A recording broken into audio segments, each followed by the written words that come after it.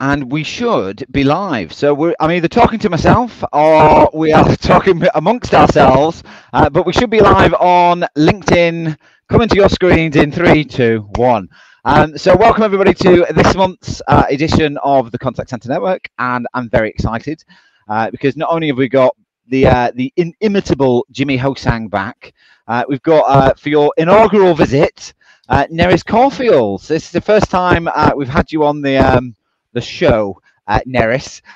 So welcome to the Contact Center Network. How are you? I'm good, thanks, Gary. Yeah, thanks for inviting me. Yes, it's great to be part of the show. Absolutely. And Jimmy, welcome back. Yeah, great to be back. Great to be back. You must have like the memory of a goldfish, because every time I fear that I will never get another invite, and then you keep making the same mistake again. So all right, yeah. Well, you know, I am a glutton for punishment, but I think you'll provide a good perspective to today's topic, which is all about Agent Assist and how we can use Agent Assist and AI tools to empower the contact center agent conversation. And it's something that keeps coming up in every conversation that I'm having. People talking Agent Assist, Agent Assist. We need Agent Assist. We need Agent Assist. So I thought, actually, let's have a discussion about it with some people that know their onions and have seen it, been there, and probably implemented it in a number of different contact centers with lots of different t-shirts. So we're going to tackle the conversation of what is AI and Agent Assist today. And if there are any questions from anybody in the audience, so if you are watching, one, thank you very much for tuning in again. We do have a number of people that join the event, so hopefully we've got an army of people tuning in to listen to what we've got to say. But if you are watching, drop us a comment into the comments section onto LinkedIn. Let us know where you are tuning in from. And if you're taking a break from looking after the kids for the school holidays, then go make yourself a cup of tea, get yourself a Bakewell tart, and tune in for the next 45 minutes or so, because it's going to be a good conversation.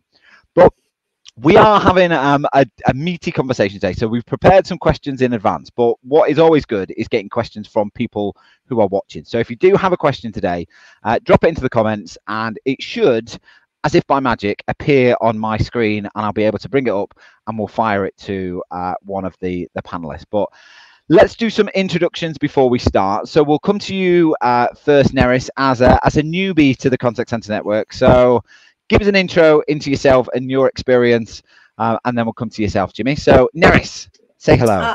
Hi, everyone. My name's Neris Caulfield. So I'm a bit of a contact center obsessive. I was in the world of outsourcing for almost 20 years, running lots of different campaigns for Volkswagen, Vodafone, Sky, National Apprenticeship Service, British Gas, loads.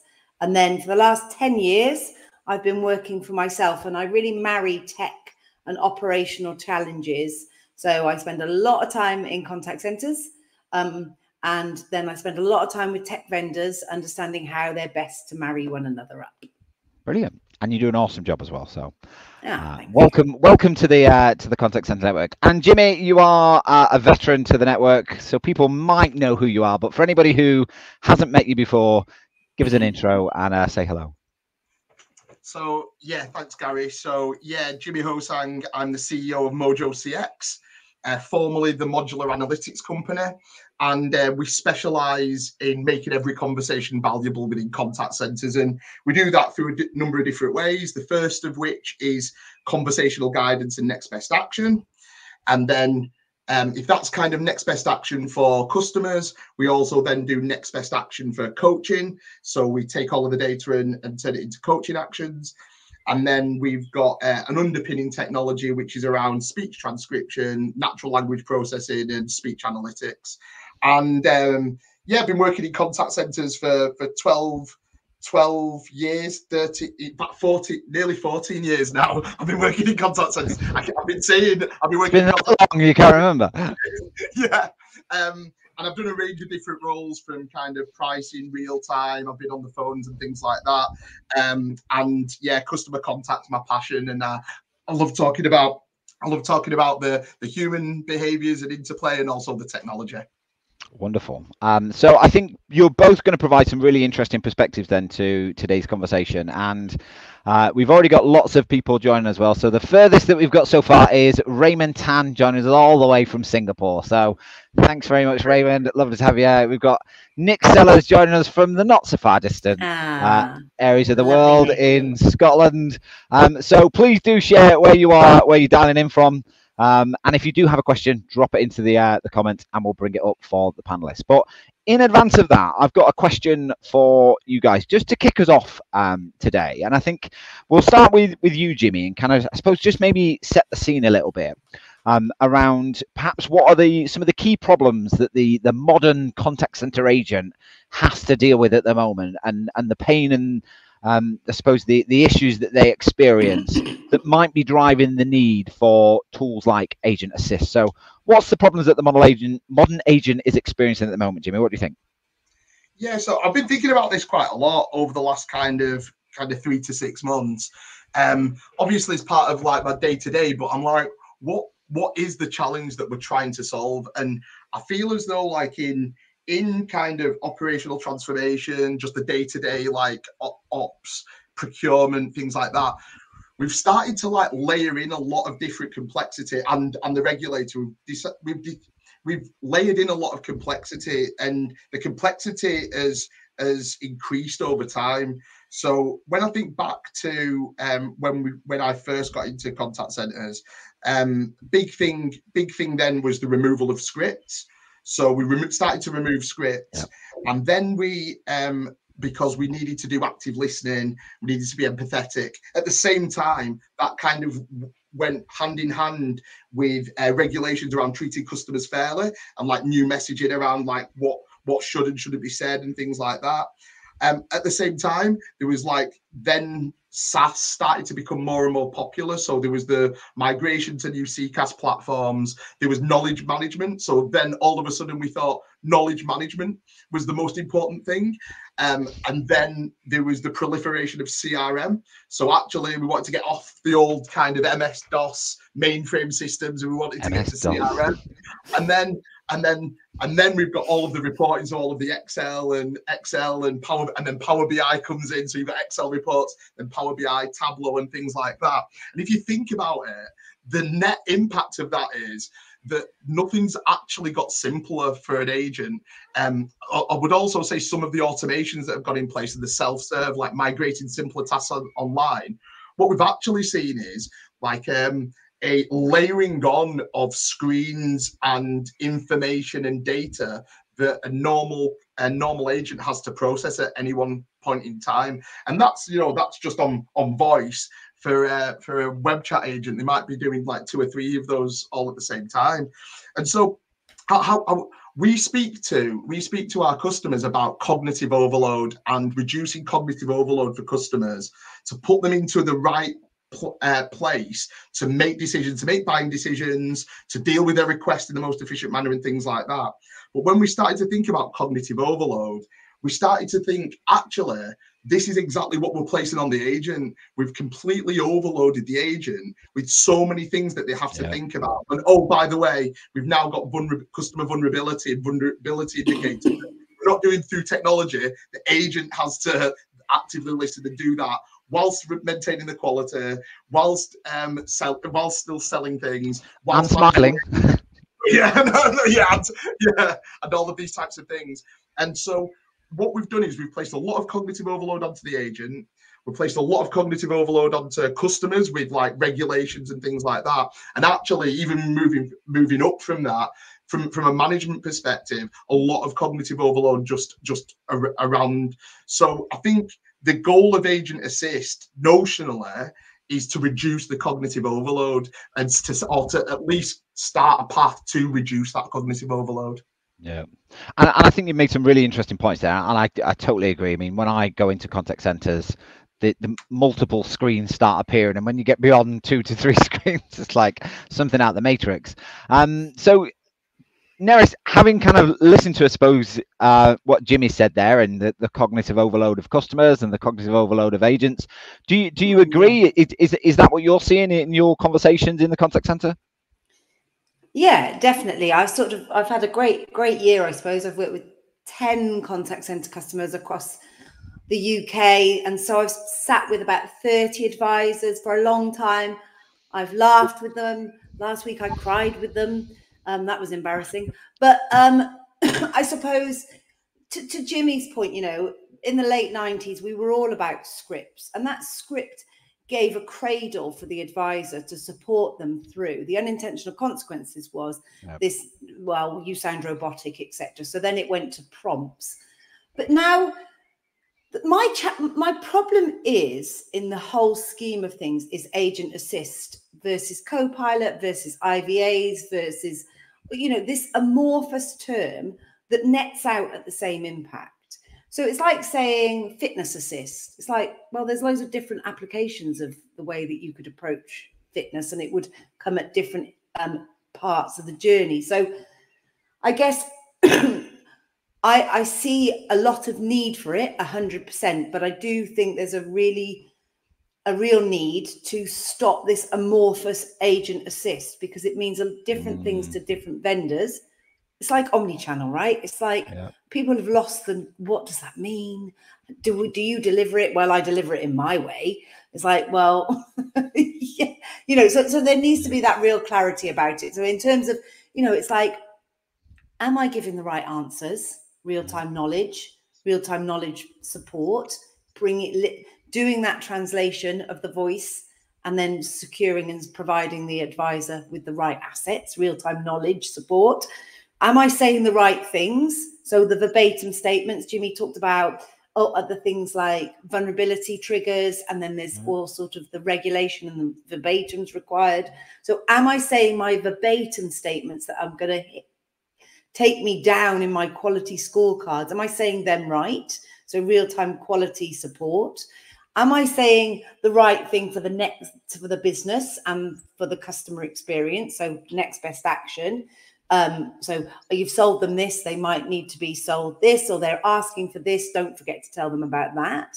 And then rounding out of, and how do I then summarize what's been said, so my after call work is not so onerous and there's this commonality between that approach. But that is all of those things, which are real different functionality of applications for supporting the advisor, assisting the advisor, can be delivered in lots of different ways. And then there's real-time interaction guidance as well, or I call it real-time interference guidance. Don't tell me I'm speaking too fast. Don't tell me to slow down. I will walk out of this contact center. That is classic. Just because you can doesn't mean you should. That is nonsense, but there we go. And in you my know opinion. I mean, you've talked about some of the things that we alluded to as the 4 to 5 pillars in a bit of a build up as part of this, and I think we talked about that fifth one being maybe a little bit controversial. Do you want to share what that fifth pillar was, that you think, do we go down that route, do we not go down that route, and see what people think? Well, it is slightly contentious, I suppose. So over and above real-time interaction guidance, which slow down, speed up, is the real-time sort of, well, you also have real-time translation.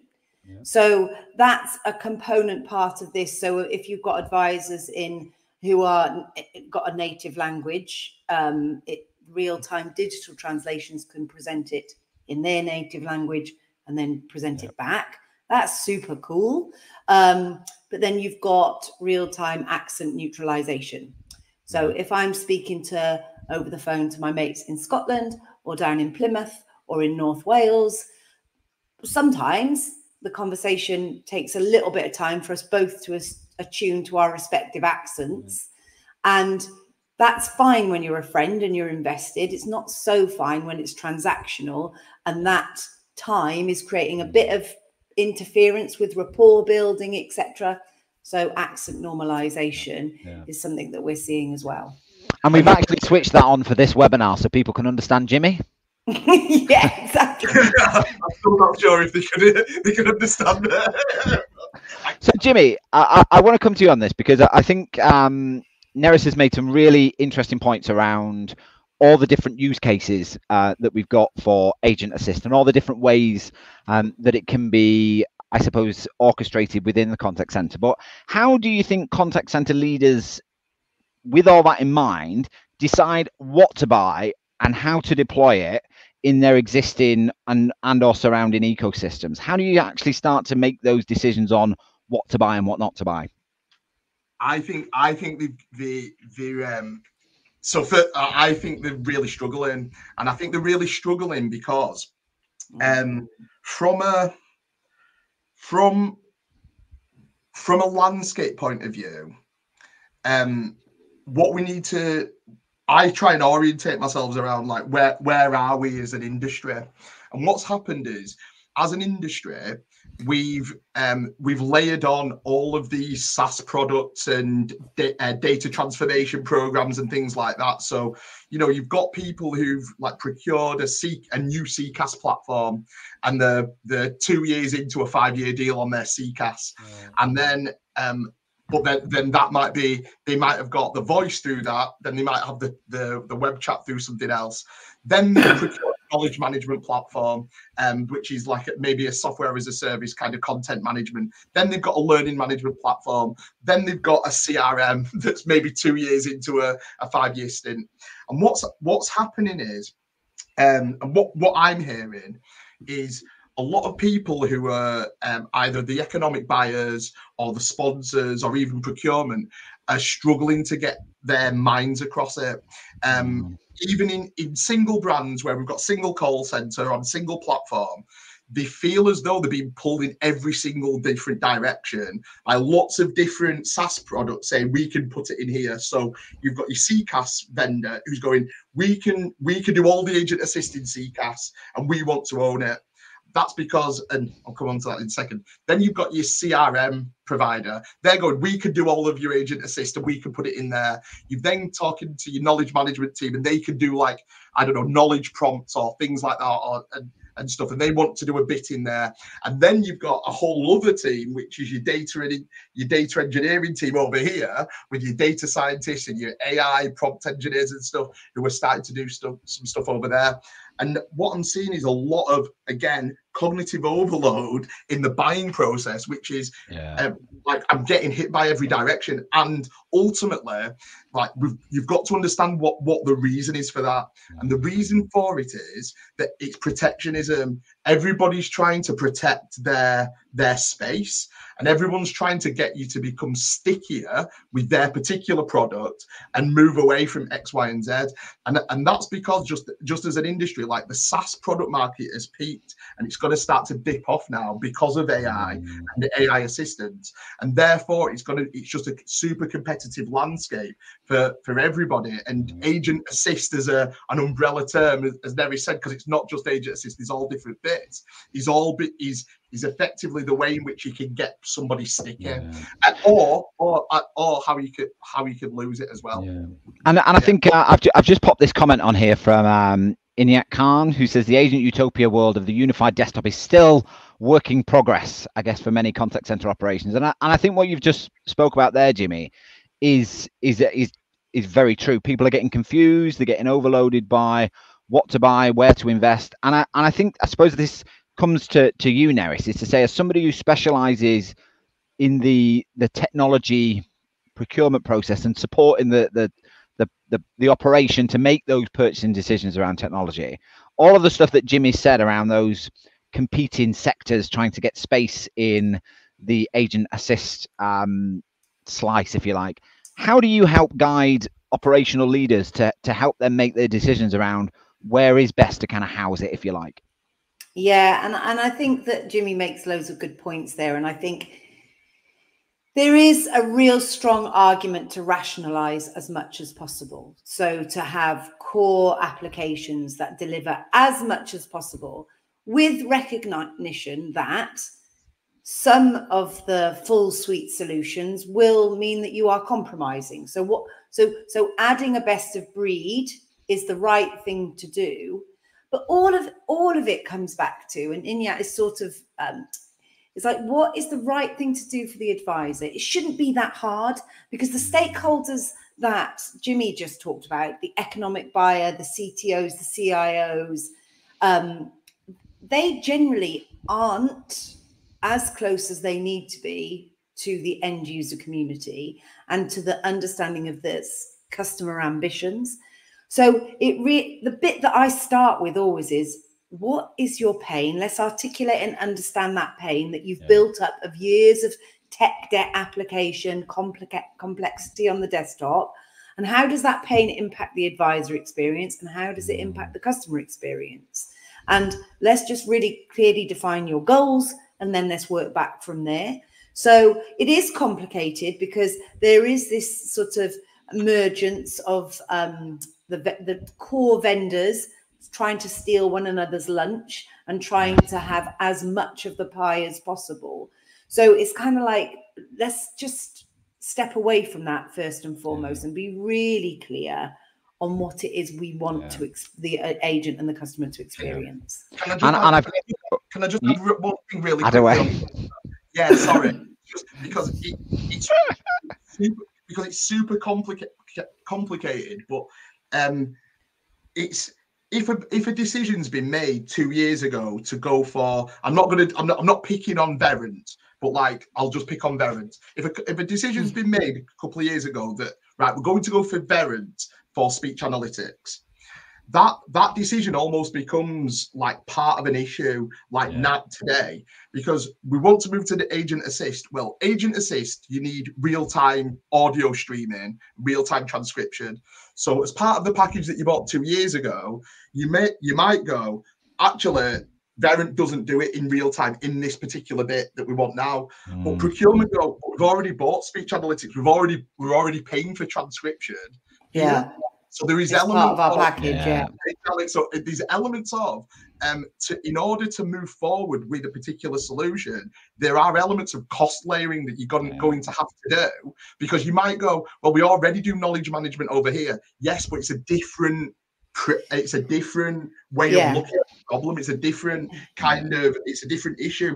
And so I see a lot of companies and procurement wrestling with this. Wait, well, we thought we had X, Y, and Z, but it doesn't actually all pull together into agent assist. And I think you make a really valid point, and Inyat's made a good comment in the chat around roadmaps, and I think it goes back to what you were saying, Neris, is to say, understanding what the goals are, and it's not that 1 year goal, it's not that 2 year goal, it's saying, right, what do we want to be doing over the next 3 to 5 years, and what tech infrastructure do we need that's going to help us meet those demands. So when you're looking at things like speech, you're actually saying, right, speech plus agent assist plus any other kind of guidance, that's the state that we want to get to, that's the customer experience that we want to deliver. And I think that's a really key point, is to say, right, having a clear roadmap of what technology you've got and what technology then can support that and complement that in different ways is a key part of any I suppose vendor selection process. And I've just added on, just as a comment from some of the stuff that you were talking around there, Neris, around how do you engage and how do you understand what the pain points are and what the use cases are. Just a comment from Nick here around bringing those stakeholders into the mix and bringing those frontline users into the mix to kind of get their input into some of the problems and issues that they're trying to solve. So I think Nick's point's a really valuable one about bringing in people who are at the coalface.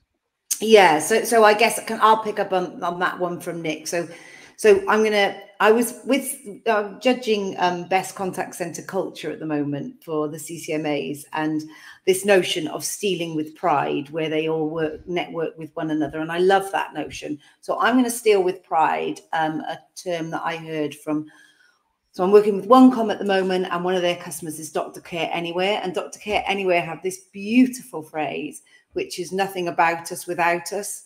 And it's so simple, but it resonates so hard, because so often I get told, well, no, we're not including the advisors. And I fight hard to have them as very much part of course, all the discoveries are around frontline and bringing that back into the business and translating that back, but including them in part of that decision-making process and ensuring that they're seeing, well, that's going to be interesting on my desktop, and oh yeah, but I need to be able to search, because so I can't tell you the amount of times that they have been out of the loop, and then you bring them into the loop and suddenly the lens is very different at the wrong time. Yeah, exactly. Just for UAT, it's like, no, they definitely need to be part of that process to inform the process, and ideally to be part of the buying team. And now people will be like, oh no, we're not doing that. But that more for them. Yeah, and I mean, it's part of that change advocacy, isn't it, as well? Bringing them in to kind of say, right, actually, if we introduced X into the process, how much would it benefit you? How much would it benefit the customer? And any knock-on impacts in terms of the overarching process. So totally, I 100% agree. 100% agree. I think we've touched on a lot around how technology or agent assist technology integrates with other systems, and I think we've obviously mentioned that there are a number of different systems that it can integrate with. But I think what I'm interested in, and in the perspective of, is actually how does it drive shifts in performance? So Neris, I'm going to come to you with this one and ask, where are you seeing agent assist technology improve, I suppose, key performance metrics in the contact center, and where are you seeing those benefits starting to come into the contact center operation? Well, I suppose real-time knowledge support is really important, because all too often the knowledge is in SharePoint folders that are quite difficult to access. They don't allow for fuzzy matching search and all those types of things. So the bit where you're sitting with an advisor and a customer asks a difficult question that they don't know the answer to, or worse, they've taken the time to find the resource and then they're very sure that that isn't what it says on the website or what they heard on their morning huddle in briefing, and so they're being presented with old information. That's the bit that terrifies them, and that's the bit that makes them feel really uncomfortable. So going to the world where whisper coaching, that notion is available to them real time through knowledge assets being provided, saying, this is what they're talking about. Here's the stuff about policy, insurance policy. Here's the stuff about, the contractual terms, all of that. That is really great. And the impact it's making an impact on competency curve. It's making an impact on AHT. It's making an impact on advisor retentions. You can correlate that, making them feel confident that they're giving the right answers. Excuse me. That's a lovely thing. Yeah, and I think there's probably some additional points that you could build on that with Jimmy, in terms of where you're seeing, in terms of some of the stuff that you do around agent assist. How is that kind of changing the shape of the conversation, the return that we're seeing on agent development and overarching conversations? Where are you seeing performance metrics start to improve by use of agent assist? So yeah, just going back to what I was saying about cognitive overload. For me personally, I'm absolutely terrible at just like bombarding people with loads of different information. And yeah, so we've been going like, how do we actually simplify? Like, what is the minimum viable feature? What are we trying to do, and how are we trying to remove overheads? So I would say there's a few different things. So first of all, real-time transcription with auto summarization, auto note taking. That's just a win for everybody. So it's a win for the agent. They don't have to just go into the CRM and update the notes straight away. It's a win. It's a win for ops, because they reduce handling time. We're seeing AHT reductions of 5 to 10% across the piece by not having to do note taking. It's an improvement for compliance. We've got all of the consumer duty regulations around notes and things like that coming in. Like, to be perfectly honest, the standard and quality of note taking across every single industry, across every single business, and I'm not leaving myself out of it, because I have to take notes and I'm absolutely terrible. It's really, really poor. So the quality of the note taking is much higher. So typically we're saving 10% of AHT across the piece. The agents can utilize that time to have some off the phone rest. So if we start to notice that an agent is maybe being rest. That's not what the WFM team is saying, but yeah, that's the ideal scenario. That is the unintentional consequence of it. They can just answer the next call straight away. Yeah. As a former real-time, I've said that we're building a little bit of rap time for anyway. So not to bombard them. But then and then from a quality point of view, that's improved. And then I think the next layer up from that is around auto QA. So just around removing kind of management overheads and getting across more calls. So we're saving between like 50 to 75% of operational costs for QA by doing auto QA and getting across 100% from the piece. And that's typical across every platform that you use. And then finally, just a really important one, I think, is auto vulnerability detection. So the reality is every single kind of FS regulated company at the minute is pushing the responsibility to detect vulnerability down to agents. And I don't feel that is correct at all. I think it's correct notionally, where they're the person having the first line of defense, if you like. First line of defense, but the responsibility of it, and the responsibility to, hit your regulatory and your compliance goals. I just think that that's a lot of pressure when there's all these other things that are spinning at the same time. So I think the real-time vulnerability detection is a key element of support and we talk about like full automation and IVAs is like a self-driving car. Well, just having the cruise control and just having the support and the guide rails of going, we think that this is vulnerable. Do you think it's the case? Is just a vital bit of support to take away all of that responsibility off the frontline agent. You make some really valid points there, especially around the compliance elements of the contact center. I mean, I've worked in the frontline operation. I've done management leadership. I've been in the QA side of things. And the biggest stress that you get from agents is, am I doing this right? Am I saying the right things? Am I giving the right information?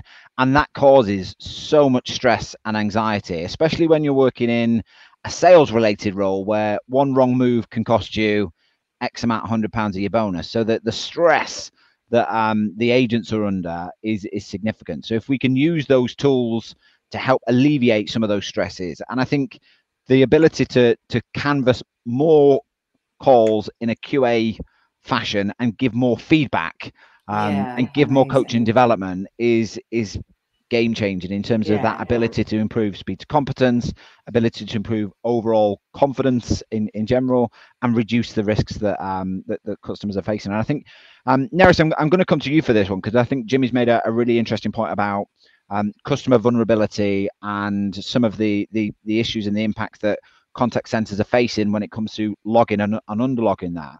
And is that something that you're seeing with your client base, and how are contact center leaders navigating that using agent assist tools? Yeah, and I think it's not entirely binary that are they, aren't they? And I think it's quite circumstantial. So, and I think the risk appetite of individual organizations will include a much broader range of what they determine as vulnerability, and that level of flag that's put on it. So, I mean, FinServ, they are going through an awful lot in that world. And I think that vulnerability support, and just because sometimes they miss it, sometimes they're deep into answering the questions that they miss the indicators that show vulnerability. Sometimes it's front and center, but sometimes it absolutely isn't. And it's not just the FinServ regulator, those guys, it's the utilities companies as well, have to do an awful lot around vulnerability. So yeah, that is a really good use case. And I think the other aspect of that, and this is certainly when I was in the FinServ sector, it was the ability to recognize a complaint. And actually, you were just in as much trouble for underlogging as you were for overlogging complaints. So having tools that take that, I suppose, that challenge away from the agent, and to your point, Jimmy, create that cognitive overload of having to spin lots of different plates. I think that's an important aspect that Agent Assist can support with. Do you think? Yeah, and it's in the QA side. So it's in the auto QA side when you're flagging negative sentiment indicators and things that will end up net out into a complaint. Yeah. And then it's also in that real-time sort of sentiment understanding as well. So to allow the advisor to feel like, oh yeah, this is something that could escalate into a complaint, because again, there's a real drive to less than X in 1,000 complaints. So yeah. it's just the simplification of it is like complaint's an interesting one. So complaint to me is a lag indicator because of things that have gone on before, and therefore, like with some of the prompts, to keep it to the minimum amount of prompts, what we tend to see is that the biggest cause for complaint is first of all lack of call control. So an agent saying, hi, you're through to Jimmy Hosang at Mojo CX. How can I help you today? That just allows maybe an already irate customer to just like launch at them, and you've kind of lost control of the call. And so an easy prompt is, this is your call opening. You're through to Jimmy Hosang. I'm a specialist sales advisor at Mojo CX. Can I start by taking your postcode or your date of birth or your policy ID? It starts to get you into the right rhythm of the call. So even simpler, what we found is if you just get your call opening correctly, everything else follows. And then the final bit is confusion. So how confusion leads to complaints. The confusion leads to escalations that leads to complaints. And so how can you do confusion indicators? So the lead indicator for a complaint flag would be, I don't understand, or can you repeat that again? Or I'm really not getting this. Why do I have to do this again? It's things like that that lead to the escalation, which leads to the complaint. And so prompts around like these elements of confusion, slow down or repeat back what you've said, things like that, I think are really, really important. And it's just almost as simple as those two things, like call control and reducing confusion. You see ridiculously good results just without all of the other stuff. And you know, I think you've touched on a really valid point there. Is say what is too much. So I mean, Neris, you said right at the start is we've got all of these 4, 5, 6 different things that can be considered to be agent assist. And I think the danger is sometimes is we try and implement them all, and we do it really badly. So if you were going to give from your point of view, Neris, if you were going to give contact centers some advice around which ones would be the most impactful ones to implement in your contact center, you've said a couple, Jimmy, but Neris, from your perspective, which ones do you think are the ones that actually can add real value?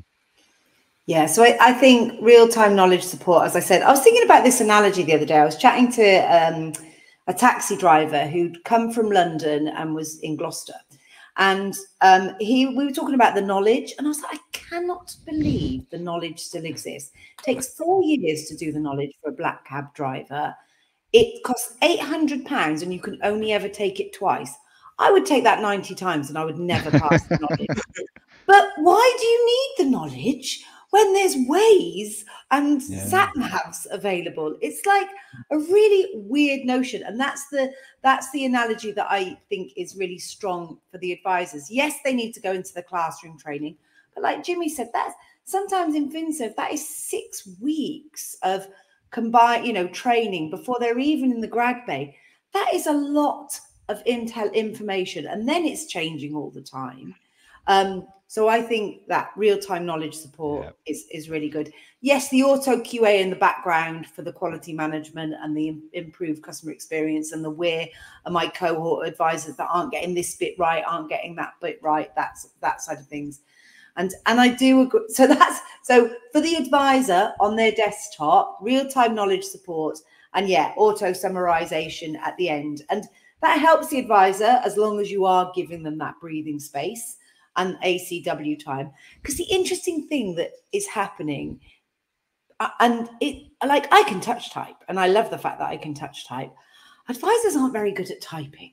And so their ACW is a lot to do with the fact they're like, this is how I type. Can I not type on my phone? And it's like, oh, well, actually, we'll take that away from you and we'll create a consistency. And you can stop this notion of this huddle here, this team here, they all use this language and they'll use this shorthand in this or, their after call work. So that is a really great tool as well. But front and center knowledge guidance, behind that quality support around verbatims. Have I said the right thing? And I don't think there's any right or wrong to any of these, but I think the point that that Nick said on that point of auto summarization is and you said it earlier, Jimmy, is who reviews the AI generated summary before posting it to the record? Clearly, maybe the agents don't necessarily have time. So I think we've talked about the consistency of notes. We've talked about the standardization of those notes as well. But actually, who's assessing those for accuracy, Jimmy? It's a good point. So it's quite interesting.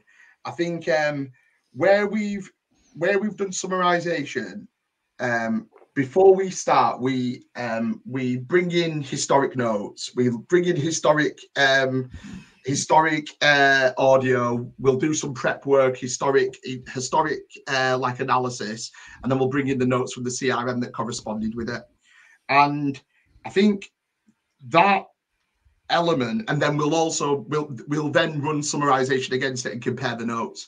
I think that kind of anchoring about what the nature of the problem is really important to begin with, because if you go, I've got an AI, it's going to do all of your summarizations, the very first thing that people say is, well, how accurate is it? And it needs to be 90% accurate, like it can't go straight in. Yeah. We anchor it back to what are you doing already, and what you find is what you're doing already is there's a load of people who put star in it. There's a load of people who don't really put a lot in. NA. NA. There's a load of people who write War and Peace, and the next person who goes into the record has to like read loads of stuff to get to the point. So that anchoring bit's important. However, to Nick's point, almost every single one of our clients, our real-time auto summarization is in beta, so we just rolled it out across a few different clients at the moment. Smaller scale, and we'll ramp it up. Every single one of our clients does not want us to go straight to the CRM to post the record. Every single one of us at the end of the call wants a pop and with the edit button, which so the agent can see it, and then they can amend it, and then they post it to the notes, post it to the CRM. And I think that at the moment we're still in that kind of phase where we don't trust the technology enough to let it go and do it itself, and therefore our clients are more than willing to take a little bit more of a hit on the benefits case and not realize as much benefits, but feel as though they're in control. However, I do feel that very quickly over the next few years that we'll get comfortable enough with the technology that it'll just become de facto. Yeah, agreed. Definitely. I mean, and you talked about a 5 to 10% saving on AHT there, and when you say 5 to 10%, it doesn't sound material, but when you actually play that through a capacity plan, a 5 to 10% saving on your AHT can be a significant volume of resource. Yeah, well, ACW is always supposed to be about 10% of average talk time, right? So that's where the savings are coming. And it's really interesting, that point that Nick's made, and the answer, how Jimmy's experience of working with customers on it, because it is about a confidence curve. Because if you spend any time looking at advisor notes and seeing the transactional history pop in the CRM and going, what are they on about? What happened? You do know that it is going to be better. But I think going forward, there's interaction analytics that will include that summarization, because there's going to be a deep consistency of that summary of what's happened in the call.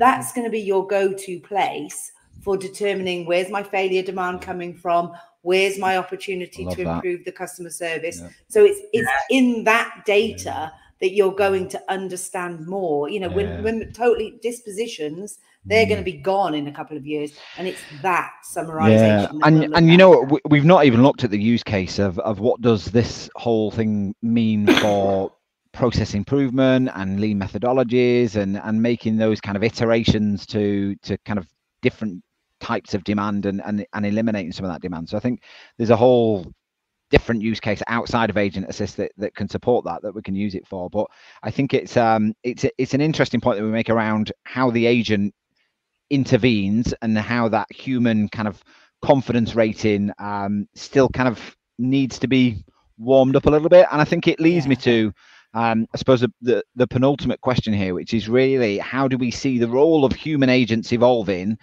as agent assist technologies become more advanced? So I'm going to start with you on that one, Jimmy, and then Neris, I'll ask you to add a few builds on. So how is the role of the human going to change as agent assist technologies become more advanced, Jimmy? What do you think? Yeah, and I think that leads to kind of, my self-driving car analogy a little bit, where I think we're actually, and goes right back to the beginning about how do people procure things. We're actually, because we're not sure of the technology, we're actually being asked to deploy things which takes more time and takes more energy and is more complicated from an engineering point of view, so it can interact with a human rather than just posting it straight to a database. And so I think that the first thing is, self-driving car, it's like cruise control. So what are the comfort level things that you can do where you've got a human in the seat, but you can remove some of the extraneous elements around them? And so I think first of all, the knowledge management, the important prompts and things like that, as we've said. So I won't labour that point. To realise a real-time near-term cost saving of 10%, it would be taking the notes, doing auto summarization of the notes. That gives you so much. What would I say? By doing auto summarization and a bit of QA and a bit of overhead stuff, that benefits case just washes its face straight away. Plus, and that gives you all of the other opportunity to add additional prompts and things. But then I think the final couple of bits is we will start to move away from an agent doing any tasks on the phone, because the manual input of tasks, the manual going to knowledge management systems, the manual even like pulling different things from different places and maybe sharing it with the customer will just be completely gone. And to that end, the view of unified desktop, it's like, what is a desktopless environment? So you don't need it. All you need is a single screen which will support you in the conversation, but everything else, all of the AI and the automations kind of go on behind the scenes. That's what will start to kind of bleed in over the next kind of 2 to 3 years, I believe. Interesting thoughts. Neris, what would you say from that? Where do you think the human agent role is in agent assist as it evolves? Yeah, I think it's really interesting. If you think about this conversation and the fact that Jimmy and I and you can all just relax and just think about what the other one's saying and really not have to imagine if you were asking me, oh Neris, why are you doing this? Can you just type a load of stuff? And can you also just grab this? That changes my experience. I'm not going to be able to give you and the audience as much as I would if I'm just relaxed and not being asked to do anything else. So yeah, the brilliant thing about generative AI is it doesn't need structured data. So you don't need databases. So I do foresee that world that Jimmy outlines there happening. But the reality is we are going to be left with advisors on the voice channel handling customers who need comfort and who are in crisis, and where the complexity is as such that they need that. Now, all of that means the advisor has to be present with that customer, and therefore they have to be supported as effectively as possible to manage those customers in crisis who need comfort and who need, navigating through complexity. And so that's where I think Agent Assist is their real-time ways, their sort of, I call it their imaginary friend, that type of thing in the background to really support that shift in that interaction type. Yeah. And I suppose when we start to think about it in terms of what can it remove that an agent has to do, and how is that going to have a material impact on the benefits case? Jimmy, where are you seeing the customers coming to you and saying, right, we want to save, is it that we want to save money? Is it we want to reduce headcount, or is it we want to improve the customer experience? What are you seeing as kind of the key asks of what Agent Assist can do? Or is it a combination of all of that? Yeah, interesting. So it's quite complex because there's lots of different pillars that you need to consider. These efficiency. So how can you save money? I think I'll probably say that is the most that's the most prevalent one. How can you save me money on call, and how can you save money on overheads? Yeah. And I think that's number one. The second one I would say is quality. So how can you improve my quality whilst also recognizing the costs? And I would say risk and compliance is compliance is number three with the vulnerability. What's being missed across all of this, which I find quite interesting, is things like CX are not really being mentioned, but predictive NPS or expected NPS. You can predict, as a call goes through, you can predict what NPS scores are going to be or what your CSAT scores are going to be. I'm not seeing, it's really interesting. We do some of that type of stuff. I'll give a name check to one of our rivals, a value agent. They've got their XNPS measure, which is really, really cool. But it's weird how that's been like almost deprioritized against those other three things. And no one's talking about upsell, cross-sell, value. Next best action, yeah. So which is like hyper valuable. And we employ it in retention strategies and stuff like that. Yeah, it's not being used. However, what we'll say is just for the kind of go forward things, where we're seeing like some of the future stuff is around, well, if efficiency is the main thing, well, how can you make things efficient? And we talk about desktopless kind of interactions. There's some really cool things that you can do now around keying. So we've got auto keying on our roadmap where customer is asking for a change of address. The agent can listen and answer them and collect the information in an active listening manner, but all of the keying, all of the updating of the CRM, all of that type of stuff can be done without the agent touching a keyboard. And again, that saves on error rates, it saves on key costs and things like that. So I think it'll be a consistent chipping away of like the efficiency metrics until, unfortunately, what you end up with is full AI, voice AI, who can do it all for you. Yeah, and you know what? I think there's some things that we've talked about here around efficiencies and saying, actually, right, is it an FTE saving that we're trying to make? But I think the reality of it is that not one single contact center I've been to has an abundance of people and a lack of demand. So for me, when you start to kind of say, right, actually, is it there as a cost saving? Is it there as an FTE reduction? Or is it there as a redistribution of the work to allow people to work smarter and more effectively?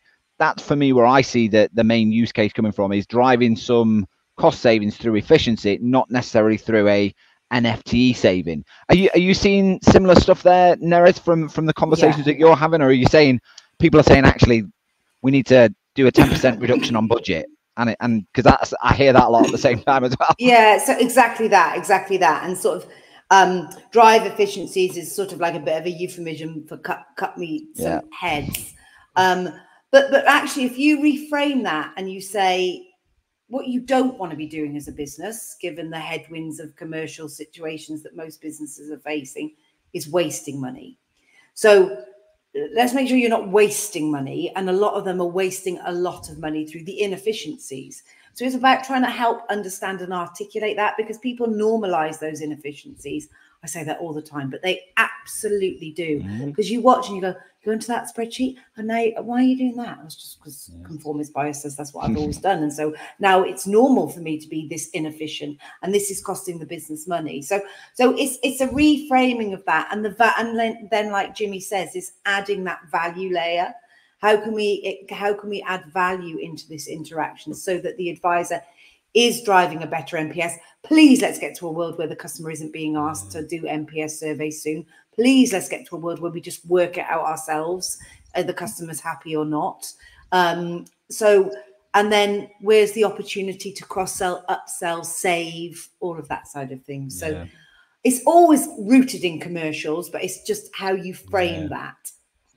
And I think, I mean, I see Agent Assist always featuring in customer service conversations. I don't always hear it from your point of view there, Jimmy, saying, actually, right, how can we make our sales, how can we improve the conversion of our sales team? How can we improve the average order value of our orders? How can we increase the cross-sell, upsell? Why do you think that the bias is more towards customer service? Is it just because of the size of the population, or is there more of a material benefits case in customer service seen more readily? It's because it's a misunderstanding of the problem and the feeling that we're just going to cut customer service costs to the minimum, and not seeing that customer service is a profit center, not just a cost center. Yeah.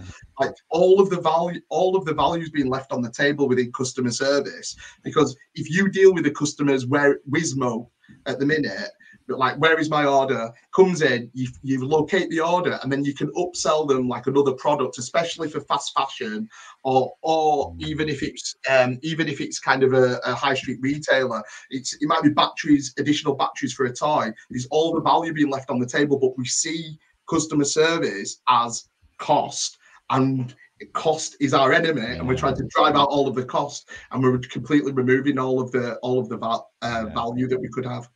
And I think Nick summarised that well below. Would you agree with Nick's comment there, Neris? Yeah, demand for value without willingness. Oh yeah, 100%. Yeah, I don't know where it's supposed to come from, but yeah, exactly. It is a very collective thing, and it needs that end-to-end understanding and appreciation, and working together between tech, digital, customer service, ops, and then that back-end analyst team. And yeah, it is an unwillingness. And when you're driving failure of demand, you've got to go upstream and work out where it's coming from elsewhere in the business and get rid of it that way, not just go, I agree with Nick. Yeah. I actually think just one, like 10 seconds on that point. That's what's the problem with contact centers at the moment, is the adoption. We're talking about agent assist. What about the adoption of agent assist? Like, if you don't adopt the best principles and drive that change through the business, it makes it very easy to look like self-serve, my account, or a voice IVR can do your job better than you. Whereas actually, 100%. It can't. But if you don't adopt it, you're not using best principles, and you look like a cost center. Yeah, and the biggest area of gap that I see when I'm working in a contact center is all around that whole knowledge management piece, and the fact that the knowledge base isn't structured, it isn't ordered, it isn't cataloged, it isn't automated, nobody owns it. So it becomes a big struggle to actually start to support it. And I think Catherine makes a really good point here in terms of how agent assist tools can actually improve the overall recruitment and attrition problems that we see within the contact center. And I think it's worthwhile noting we do see a big drop off in that incubation period, in that model office period, and actually providing the right knowledge base, providing the right tools can not only reduce your recruitment costs, it improves your retention rates, and it has a knock-on impact in terms of that employee satisfaction. So I think it's worthwhile just sharing that comment with Catherine. Final question for the day then, before we wrap up, is just thinking about what are the future trends that we need to be mindful of, and what do we think is going to happen in the next 2 to 3 years with agent assist tools, Jimmy? If there was a couple of things that you could predict, Jimmy, where would you place your predictions for the next 2 to 3 years? And then Neris, I'll ask you the same, and then we'll wrap up for the session. So what are your predictions, Jimmy? So I think prediction number one, web applications are going to reduce in value, and everybody's going to want to be on the desktop.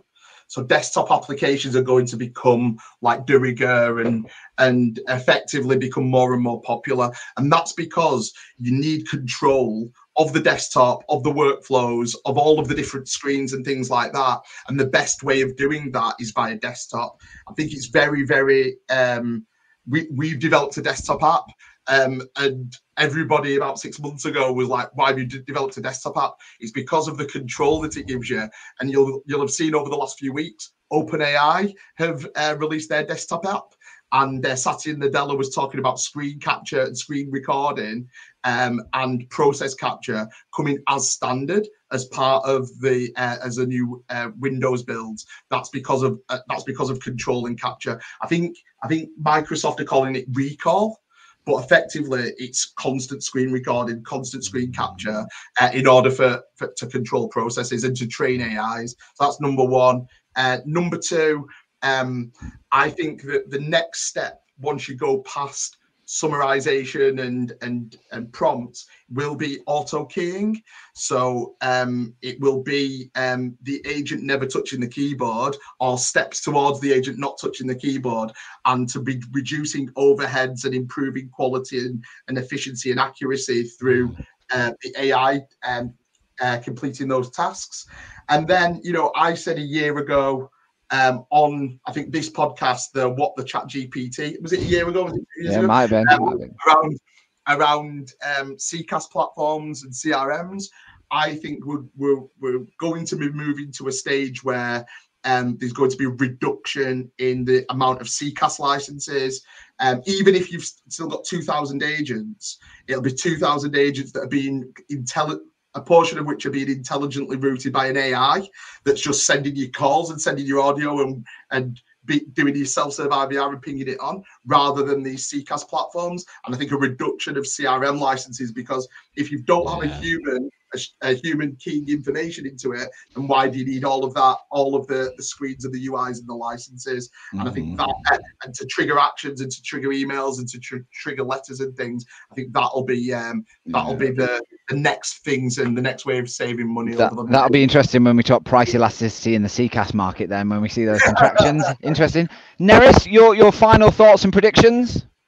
Yeah, I mean, I do a lot of articles about the what's happening with the CCaaS players and that conflict between CRM and CCaaS bedfellows to arch enemies, etc. And I think Jimmy's right. There needs to be some rationalization in that space. But for 26 years, people have been asking me about my predictions, and I always get them wrong. But I do think my hope is that the intelligence and insight that AI can provide give businesses the that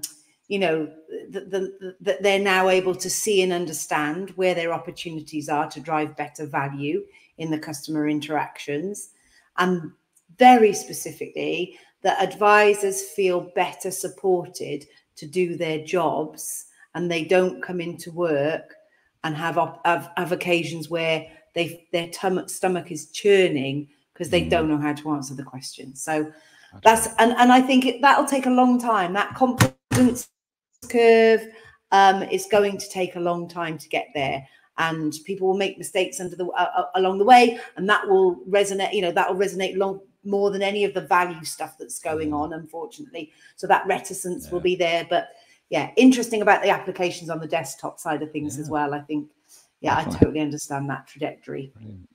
Well, we've reached the top of the hour now, so we are sadly done, but we could talk about this for probably another good hour. But all that remains to be said is thank you from me to yourself, Neris, and to you, Jimmy, for joining. I thought it was a really useful discussion. Thank you very much to everybody who has contributed in the chat as well. Some really great substance in there as well. So please do go back and read and comment and like and share for any that float your boat. And this will be available for people to play back, so please do play back. And if you're watching playback, thank you very much for watching. But I'll ask Neris and Jimmy just to stay on for 60 seconds more, but we'll end the stream here.